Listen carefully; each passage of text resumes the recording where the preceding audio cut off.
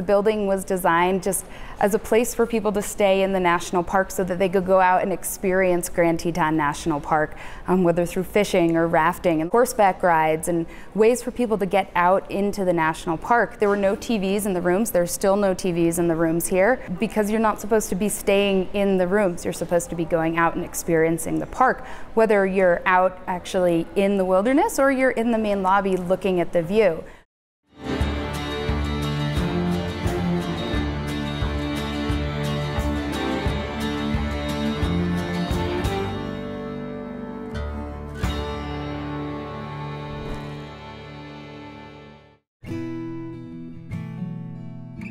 After World War II, a lot of people were coming to national parks.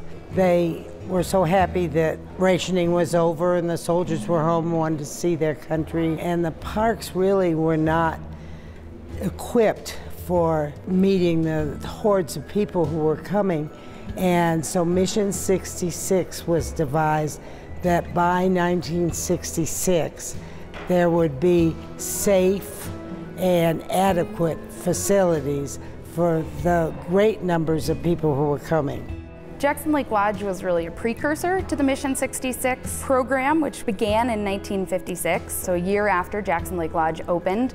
Mission 66, as Mary pointed out, was meant to modernize the national parks.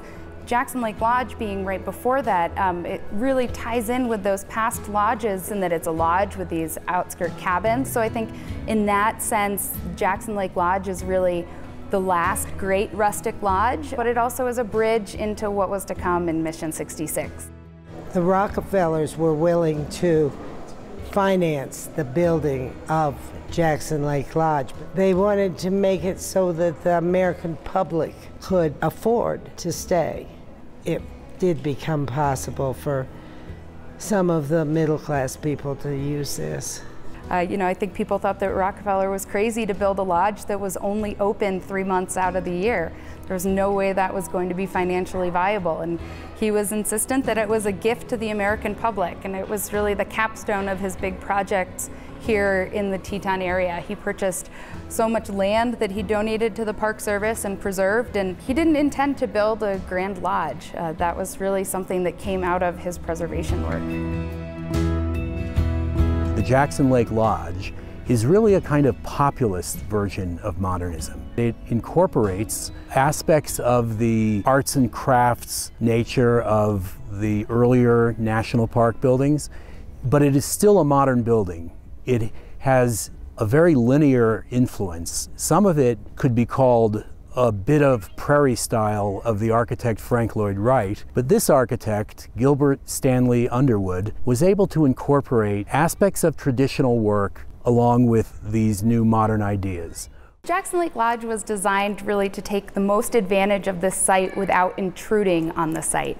And I think that's the key to looking at the design, is that the mountains behind it are very tall and jagged, but the site we're actually on is very flat. We're on a bench above Willow Flats here, and the site is, I think he described it as billiard table flat. And so the building and these blocks are long horizontals, and the building's supposed to sink into that landscape so that it's not part of the landscape. One of the remarkable things about this building is the approach, the way it lives in the landscape. When you approach the building from getting out of a car, you're in a really dense landscape. The building is almost entirely obscured, and as you approach, the story unfolds of what this building and this entry sequence is about. The porte cochere is a very low space, and it sets up the contrast as we walk through this building. The building is a kind of filter from the east side, which is one aspect of nature. It's cooler, it's tree covered, and we will see as it unfolds the impact of the other side of the building. When you approach the building, you don't see it because of all the landscaping, and that was very intentional. When you look at the building from the other side, say over from the dam, you don't see the building either because it just is part of this bench. Now we're in the entry vestibule of the hotel. This is a bit of a holding area before you rise up to the grand lounge space that we will proceed to. In this idea of a sequence of entry, as an architect practicing in this environment, I can't overstress the importance of the lesson of what this presents, how you enter a building, how you reveal nature. The stairs that Underwood designed, he designed with purpose of forethought. His mode of operation was, when possible, he would bring people into a rather unprepossessing area, such as our lower lobby. And then he would lead people up, and they went up this narrow staircase, and my goodness, at the top of the staircase, they burst into a magnificent view of this upper lobby and through the windows of the mountains.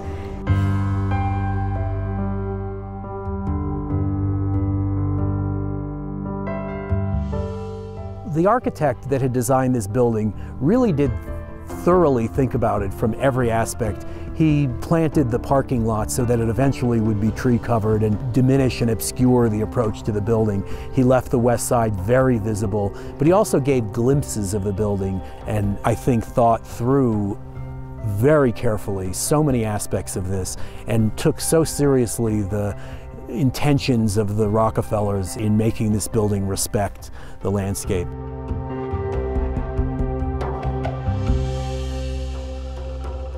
When the lodge opened, there was a horrible reaction to it. People thought it did not fit in the national park. They didn't know why Underwood had designed this for Grand Teton, and they just didn't think it was appropriate.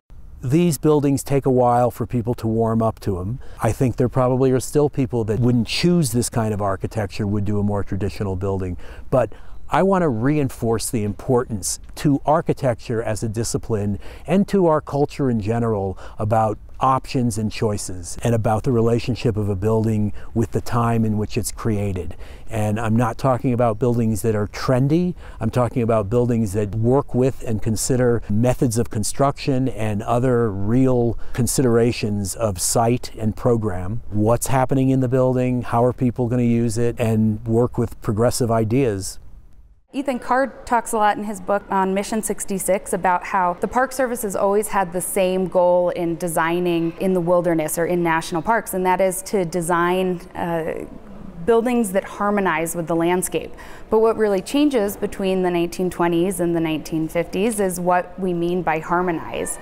And in the 1920s, we're looking at buildings that help frame the view and are part of the landscape. And those beautiful rustic buildings with their natural materials do just that. It's a lot like taking a photo out at Mormon Row or something, where you have the building in your frame. Here at Jackson Lake Lodge, the building wasn't supposed to be part of your view. It was just supposed to be really a means to an end to experience the national park and the view here.